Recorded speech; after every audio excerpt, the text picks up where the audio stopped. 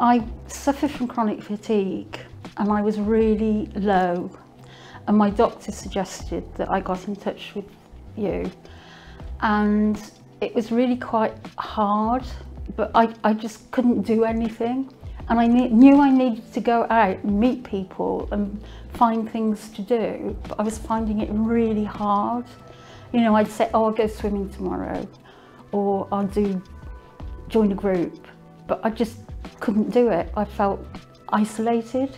I was struggling with some symptoms of anxiety and low mood.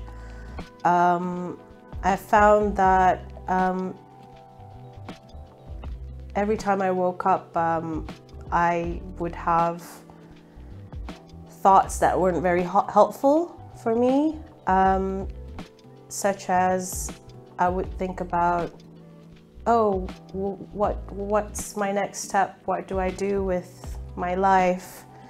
How do I get through today, for instance? And that would pretty much color the entire day. And I found that I would be, because of these thoughts, every time I woke up, I found that I always felt like a sense of dread or panic.